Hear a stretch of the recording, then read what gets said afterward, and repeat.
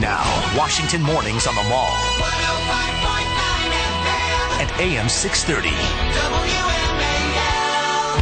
WMAL. 8:07 on WMAL. Brian Neiman, Brian Wilson with you. Pleased to have the governor of Virginia on the phone, Bob McDonnell, who was recently in Wisconsin. And Governor, we want to get into local issues, but you were there. Scott Walker's up for his recall election today. Polls show that he is leading, although it probably will be very close. I look at this race and I say it's one of the most important non-presidential elections we've had in a generation. Do you see it that way, and if so, why? Well, good morning, and thanks for having me on. Sure, no problem. To be fair, I was on the tarmac at Dulles for 3 hours waiting to go to Wisconsin, but weather prevented me from actually getting there last week. Oh, I didn't know that. I'm sorry. With them last week. But anyway, yes, the importance of this election, I think, cannot be overstated. I believe it's only the third recall of a governor in history. And here's why it's important. This is a political leader, Scott Walker, with the courage to take office and assess the fiscal situation and the competitive situation of the state, and to tell the people honestly, listen, we can't afford some things anymore. We're going to have to make some cuts. We're going to have to restructure government, and I'm going to do exactly what I told you I was going to do during the campaign. So that's why this is important. And the results, I think, are why Scott Walker will win the election today. People may not have been popular. Some of the reforms may not have been fully understood or popular at the time, but they're working. He's reduced a $3.6 billion deficit without raising taxes. First property tax cuts in 30 years. Jobs are up 30,000 last year.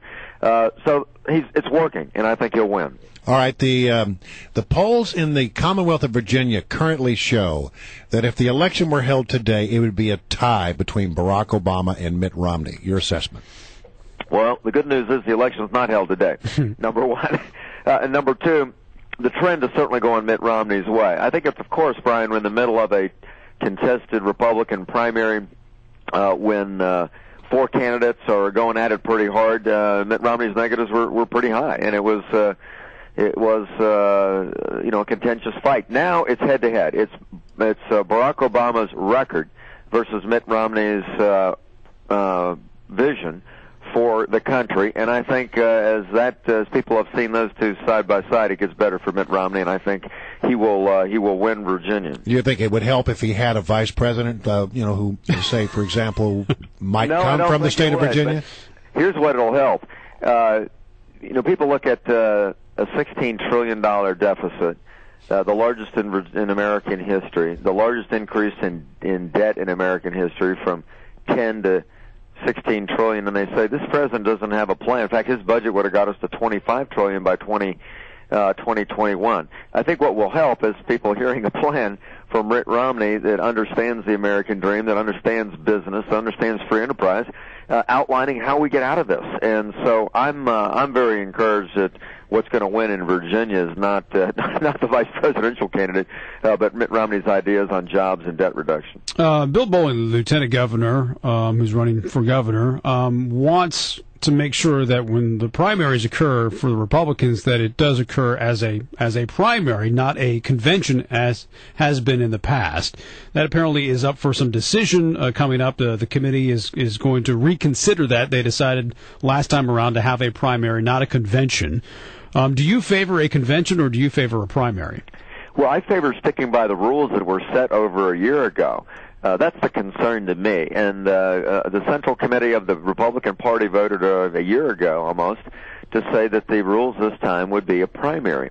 And candidates for all the offices got in knowing that it was going to be a primary. And so now, less than a year to go before the nominating process convenes to change the rules back to a convention, I think it's just flat wrong. It creates no predictability for candidates about how these rules are going to change, and they could change again. So I think we ought to stick with the primary.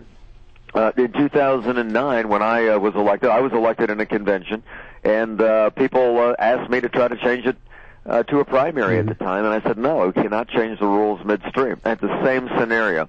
So I'm disappointed that people would want to change this. There's a fair debate about whether a convention or a primary is better.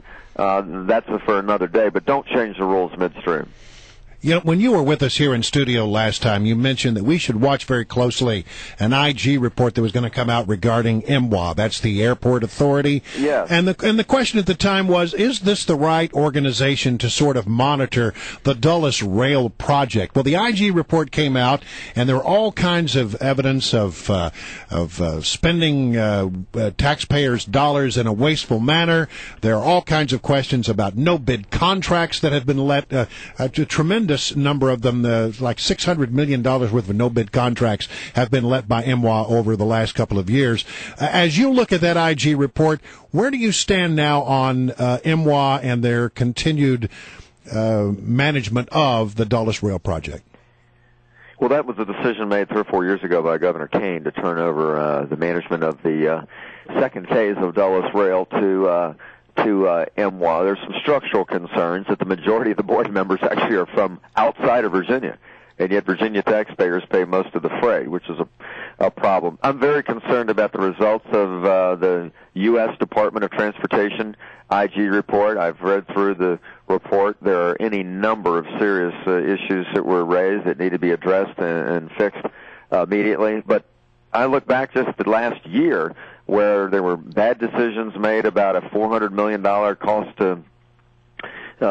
for an underground station that wasn't necessary, a mandatory PLA that is being considered that I believe would violate Virginia law and drive up the cost of the project, all the things that are in this report about management and spending issues. Well, what can you do about it as governor? Well, I've been very clear with them on all these things that they need to be addressed. And for Virginia to make a commitment to increase its financial commitment to the project, these things need to be addressed, starting with that PLA. I understand they're going to take it up, I believe, tomorrow in a vote. And we had new laws passed in Virginia this year that say you cannot have that kind of mandatory PLA. The good news is over the last year, as my Secretary of Transportation and the U.S. Secretary working together have been able to shave a full $1 billion off the cost of that project from $3.8 to $2.8 billion. So we're heading in the right direction, but my concern is until Virginia's new board members that were approved by federal law last November get seated, and the MWA board continues to refuse to seat them, and the other new members get seated, we're not going to have the turnaround that's necessary. But the things in that IG report have got to be corrected. It's not fair to the taxpayers and the toll payers in Virginia to have these kinds of problems which jack up the cost. So I'm hopeful that with the new executive director, Mr. Potter, that we're going to have some improvement there. Scott Walker going to win tonight? Well, that's my projection. I can only tell you for 20 consecutive polls up there, he's been ahead. Although it's close, it's 3 to 5 points. They have same-day registration. Both sides are motivated. The unions on the other side, and the Republican and conservatives on our side to get the vote out. I think it is clearly a get-out-the-vote election. It's a very divided electorate, but Scott Walker has gotten results in jobs, in property tax cuts, in the fiscal management of the budget, and I do think voters will reward him in a close result today. Governor McDowell, it's always good to have you on. Thanks for showing up, and we'll talk to you down the road.